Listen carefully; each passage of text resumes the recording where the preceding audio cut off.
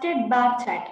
So today, clustered bar chart means it extends the bar chart plotting numerical values from level of two categorical variables instead of one. Bars are grouped by position of level of one categorical variable. A clustered bar chart displays more than one data series. Each data series share the same axis labels, so horizontal bars are grouped by categories. Clustered bar allows the direct comparisons of multiple series in the given categories.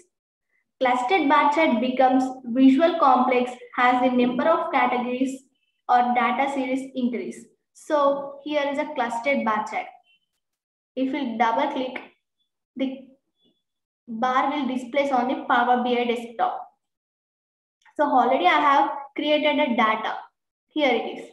So what I have created the data, it should be displayed on the Power BI desktop bar. So here, click on the name and day 1 and day 2.